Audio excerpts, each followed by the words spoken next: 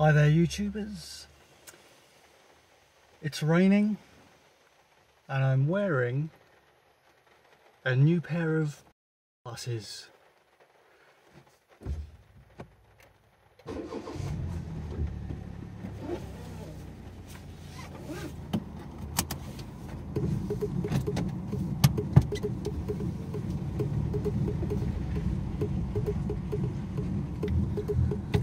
This could be tricky in the rain, talking, driving in the rain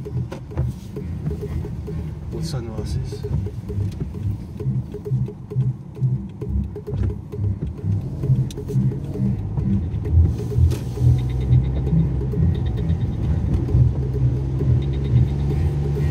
So you're probably wondering, why am I driving in the rain with sunglasses, and why did I get new sunglasses? And I could just say why not, or I could explain. So I thought, you know, I've got a vlog to practice for. I'm not practicing, I am vlogging. So I'll explain. So originally, you know, I come from an era where corporate identity is very important, or was very important. Believe it or not, it is still important today. They're just better at hiding it. Because basically, you know, you create a brand and that brand creates recognition.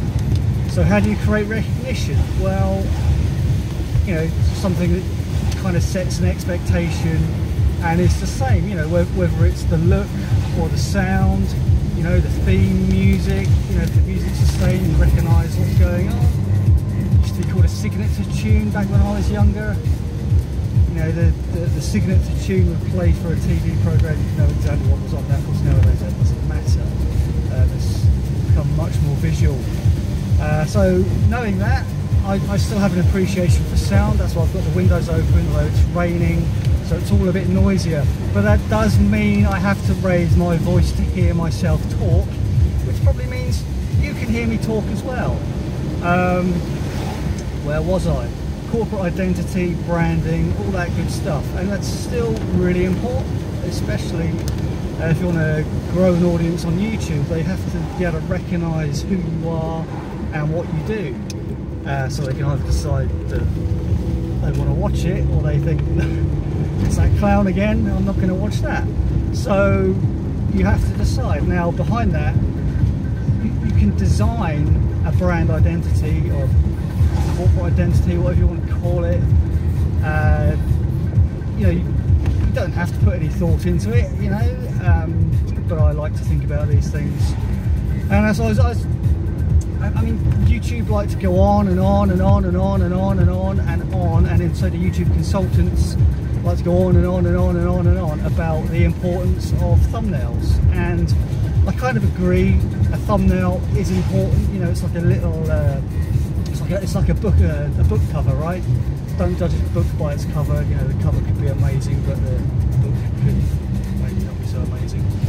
So it's that kind of thing with a thumbnail. But the problem I have is when you're a small YouTuber, it's quite a lot of effort to create a thumbnail. It takes a lot of time, especially if you're obsessive like me. You know, you're tweaking them and you're thinking, you know what? If only I could choose one of the default thumbnails that YouTube has selected and kind of be done. And so with most of my videos, that's what I do. You know, until I can kind of employ an Indian to create my thumbnails, I'm just going to go with whatever YouTube suggests. Not the default one, not always. YouTube does give you a choice of 3 thumbnails as I write this today.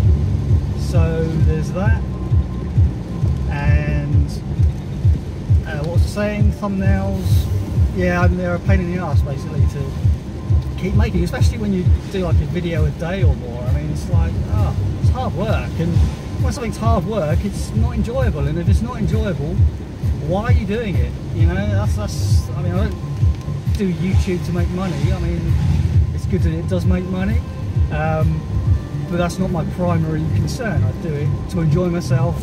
It's an outlet, it's a form of self-expression. Now I better get to the point because I'm almost at my destination. What was my point? My point was, so yeah, corporate identity, branding. It's kind of, branding is your reputation, so people know whether to click or not. Once your brand is a little bit established within the niche or the community, whatever it may be,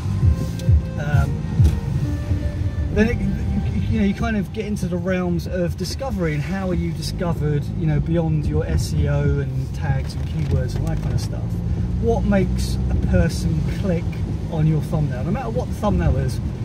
If they don't know who you are, or if they do know who you are, how do they recognise you? Why do they click?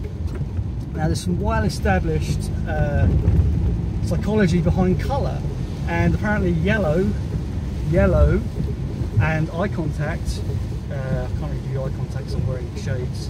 So yellow is apparently a good colour to invoke action in what, in marketing terms, you call the prospect. You know, the person you want to click, or you want them to buy whatever it is you're selling.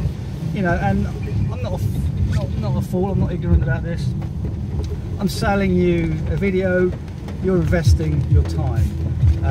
Now, you don't pay me money for that unless you're on YouTube Red, in which case, thank you, YouTube Red. If you're not paying, you've probably watched an advert if YouTube has presented you with an advert, and you've probably skipped it because it was probably an advert that's just boring. Or it might not be. I mean, they try to present you adverts that you want to see. That's the whole point of the algorithm, or one of the points of the algorithm.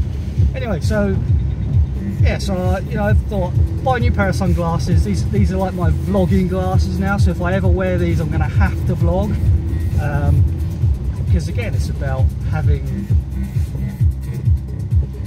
no accidents on the road with big lorries.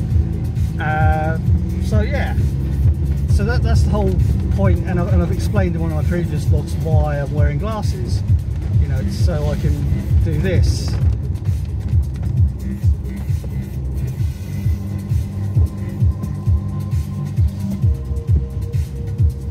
And of course, I wasn't looking at you the whole time. I was actually looking at my maneuvers.